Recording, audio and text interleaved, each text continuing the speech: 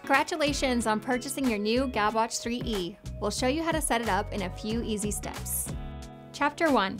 Here's how to set up the new watch that you purchased for a new line. If you bought your Gabb Watch 3E from gabb.com, you picked your plan at checkout. Head to gabb.com/activate to activate your watch. We'll walk you through the process.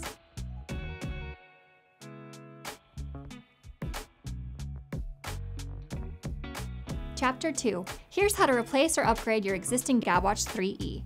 To replace or upgrade your device, visit gabb.com/account and select Upgrade Device or Replace Device. When upgrading or replacing your Gabb Watch, make sure to unpair the old device from the MyGabb app before activating the new one. To do this, log into the MyGabb app, tap Manage, then tap on your Gabb Watch 3E.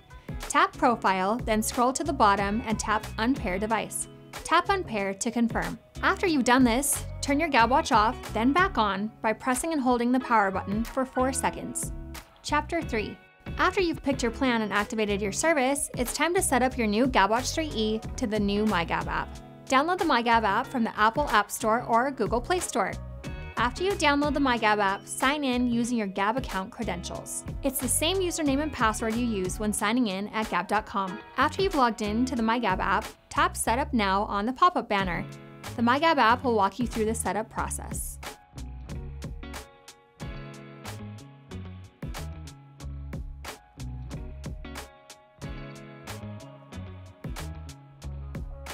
Chapter 4.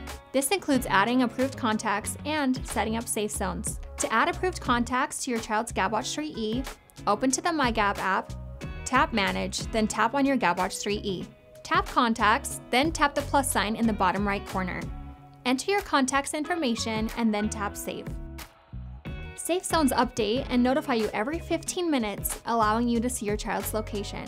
You can also manually check your child's location at any time using the MyGabb app. To set up a safe zone, first open the MyGabb app and tap Safe Zones. Tap the blue plus icon in the bottom right corner of the map.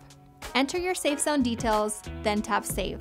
Make sure you toggle notifications on to get safe zone notifications for this watch. Additionally, you can add focus modes, text presets, and designate an emergency contact. Your child can now begin using their Gabb Watch 3E. If you have any additional questions, please visit gabb.com/support.